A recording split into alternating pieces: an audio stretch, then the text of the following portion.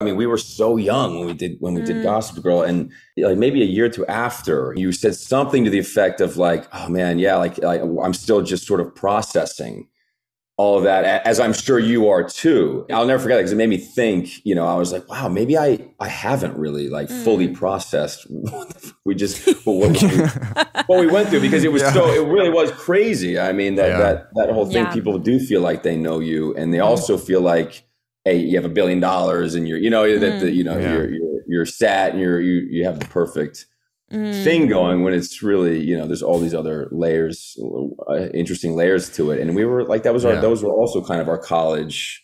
It was, I mean, we were still kind of kids when we got out. Yeah. You know, not entirely. I mean, I was 25, but I feel like I'm finally at a point where I'm able to reflect on specifically the Gossip Girl years and synthesize what I'm grateful for and what I can love about it, and just accept the frustrations I had at the time as just like the struggles of youth, you know, being made extreme and magnified by having, I mean, when we first moved to New York City, our faces were on billboards in Times Square, you know, and I remember at the time just being like, yeah, there's like that processing thing. There's no time to process it. Because, dude, I feel like from, what day was that? It aired on September 19th. Wow. Oh my God, that's right. That was like the exact date on Tuesday. I remember. Yeah. Because it was on network television. Yeah. And then from that day on, man, until that thing ended, I mean, has anyone ever stopped calling me Dan? Not really. Not really. That was 15 years ago. Yeah. And it's like, you know, and I mean, but at least for those next 6 years, it did not stop. Like like we just, I mean, it was like every weekend we had a photo shoot, and then every hiatus we had either a project or some kind of press tour. Since you guys brought it up, I feel like we would be remiss. Let's just talk about Gossip Girl. A couple of Gossip Girl questions. So I have like a very specific one that I want to ask, but maybe actually Chace, sort of in this line of like processing, what can you share about sort of that experience? Positive, negative, whatever you're comfortable with. Right. There was definitely a lot of negatives and positives, but I mean, it was so. How can I like make it succinct? I mean, it was just such a wild time. It was so novel as well. Like New York City, I have such like this romanticized love for. I still do. I'm like still in love with that city because of it. But we were given the keys to the city at a crazy time. A lot of partying and and access to different things that you can sort of get caught up in. That was at the same time okay in your early 20s and a lot of fun, but. You are kind of like Mickey Mouse to Disneyland, you know, and people see you and you're like this character in the city. Wow, that's true. That's actually funny. That's a funny metaphor. You are like Mickey Mouse at Disneyland. Which is to say you're a faceless person inside of a suit who cannot be seen or heard. Yeah. It's deeper than we ever thought. Who everybody's taking pictures with, and inside you're like... Yeah. And it did create, for me at least, I'm a little bit more on the private side. I mean, I'm really extroverted, but it created a little bit of paranoia. I don't know about you, Penn, but I feel like outside looking in, you feel like you dealt with it amazingly, but I definitely gotten a weird paranoia. Dude, no, but see, this is the thing. It's funny that you say, I think on the inside, we had a lot of the same experiences, and then maybe in some of the most superficial ways, we had slightly different experiences. Because like I never felt that whole keys to the city thing. I felt like it's so silly because it's not a sensitive topic, but at the time it was. I did not feel, I still felt like I didn't know how to get into the club. I didn't know how to get, not on the show, but into literally the clubs. I remember like because you know, I didn't go out as much as the rest of the crew, and I often felt uncomfortable because I didn't feel like I was as easily able to get in. I mean, the one time I name dropped myself to get into, I mean, I did it once because like I wasn't being let in, and I was like, man. And I was actually going out with Matt Settle. I was going out with Matt Settle, and he really wanted to have fun, and so we go to the box on like a Tuesday night or something. Oh my God, and we had just shot there. We had just shot an episode there. Oh my God. And I wasn't being let in, and I was just like, and I didn't really want to be there, but I was like trying to show Matt a good time. And so I talked my way in by showing them my IMDb. You know what I mean? Like, and see, this is what I mean. The story actually gets like kind of funnier and worse that I'm not going to tell on a podcast, but I'm like, this is, and I mean this in the best way, Chace. It's like, it's funny because I actually feel like we can just laugh about it now. But right. Like, I suspect that you have never had to show a doorman your IMDb to get into a club. And I'm just saying that I have. And I don't know why it's different, because we're essentially on the same level. We should be the same in that respect. We're on the same show. Like, what is that though?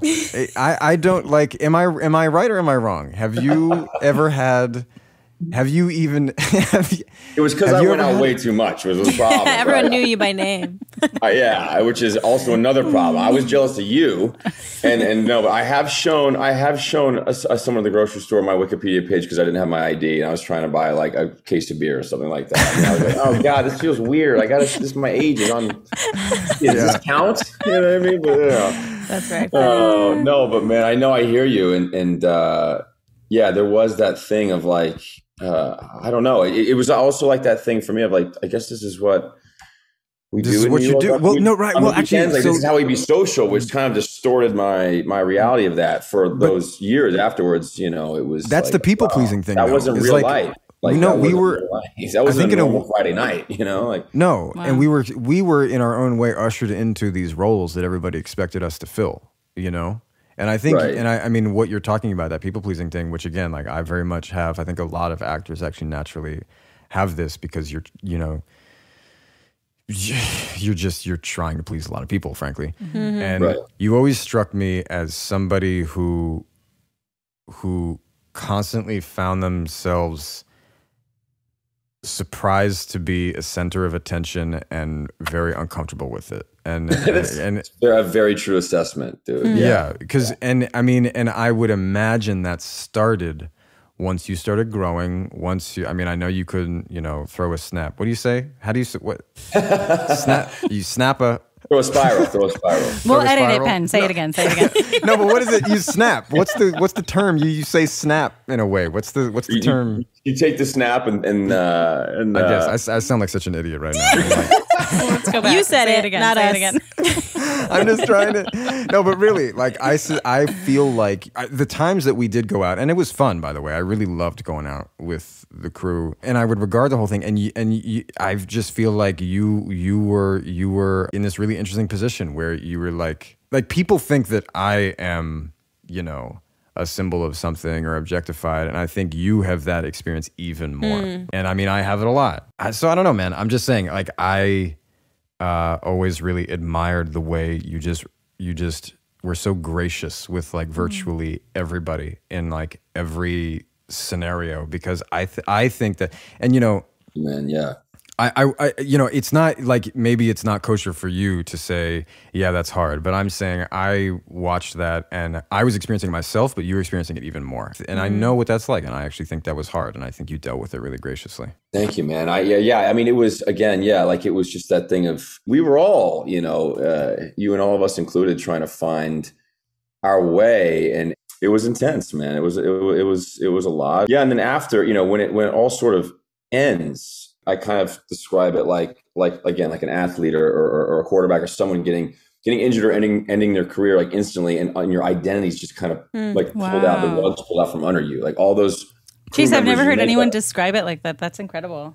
Yeah, like the hair and makeup girls, you wake up and Richie, the driver's out there, and you get to have your morning like jam session with him, and you're laughing and talking sports, and you get hair and makeup, and those girls are your therapists, we're all laughing. It was just such, for all the crazy stuff we went through, we had such a good time. I saw Amy in New York, and she was just like, man, like we all really had some good laughs and good early mornings and good late nights on set. I mean, it was a special time, and to have that pulled away at the end of it too, for me, was really jarring to have to move back. Or, I felt like I had to move back to LA. I definitely didn't, but to move back and be going in back there, I didn't handle it too well for a while. Okay, I do want to ask my very specific question. So I have heard that you and Ed lived together. And I remember actually when I heard it was like several years ago before I even met Penn. And I remember thinking like, why didn't Penn live with them? Obviously, I didn't know anything about like the industry. It's not like normal for actors to necessarily live together. But right. I have thought about it. And I've thought about how the plot of the first season was like Penn is lonely boy and Nate and Chuck are like, you know, really good friends. Penn's the outsider, but Serena draws him in. And in real life, Penn and Blake were dating. You and Ed were living together. And I'm just wondering, like, how did that impact dynamics? And Penn, did you feel like an outsider? Well, I survived for one thing. So that's good. But I'll tell you what it is. I remember what it was because we all got there. We're staying at the Ian Schrager Hotel. What is it? The Gramercy Park Hotel. The Hotel. Gramercy, which was, we shot the pilot and we stayed at the Gramercy. It was a beautiful hotel. It was beautiful and an amazing little bar with a pool table down there. And we're all sort of getting to know each other. And I mean, I don't think Penn showed up till like the day before shooting, or maybe we'd already started filming. And so, you know, I had a little bit of time, right? And that what happened? I actually think that's true. I forgot, but I think that's true. Yeah. Yeah. And so Ed, we had simply just had a dinner, and I think Ed was had never really spent any time in America. I didn't even understand New York prices, but we were kind of there like, yo, do you want to like, it's expensive. We should like, do you want to room together? And he's like, yeah. And he never even saw the place. Me and my mom went like the summer before after it got picked up. I had my dad like loan us the first and last months of security deposit and rent because we had no money. I mean, we had to like pay my dad back, and Ed never saw the place. He just showed up in New York and we were sleeping. Like, I think he slept to open his suitcase and slept on it. Like on the first, the first night, you know what I mean? Like, yeah. So it was like that. We were like 18, 20, 19, 21 years old. But yeah. So. Penn, did you feel like an outsider? How did that sort of dynamic play out? I mean, yes and no. Not really. I mean, I'd already been in television for so long. I was like really unsure about whether or not I wanted to continue. And so I went into it being really unsure and conflicted, which is evidently my MO. And so I just was like, I think I was just socially anxious. I didn't necessarily feel like an outsider. I mean, that word now, I'm just imagining the way people will hear this and then interpret it. I know, they'll be like, the headline will be like, lonely boy, lonely boy, still lonely, still a boy, very like, lonely boy. Let's not. I'm texting TMZ right after this interview. It's like no news of any podcast. Just Chace hates Penn outsider on his own show. It is. I think what is fascinating is how you do weirdly start to, in some ways, echo the dynamics of the show you're on. I don't know what that is exactly. That's like that's almost maybe more of like a niche psychological phenomenon that would be interesting to explore, but not here. It is. I mean, look, I don't think anybody can be cast that far outside of their quote unquote type. I mean, unless you're obviously playing against it for a reason, but I don't think anybody can really, I mean, until you're, I don't know, much older and you're like a committed character actor in some capacity. I think, when you're 19, 20 years old, you're going to get cast as some kind of version of yourself, but then made very two-dimensional and simplified. Mm-hmm. So I think we were all just conscious of, how people perceived us. That was definitely, I mean, the greatest struggle I had with Gossip Girl was simply that people thought I was like Dan in any aspect of me.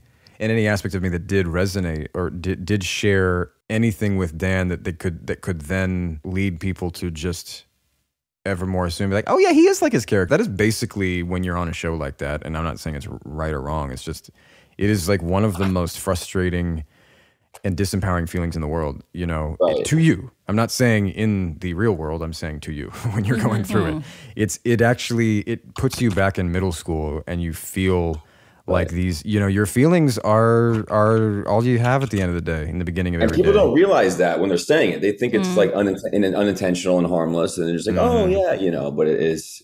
Yeah, you're right, man.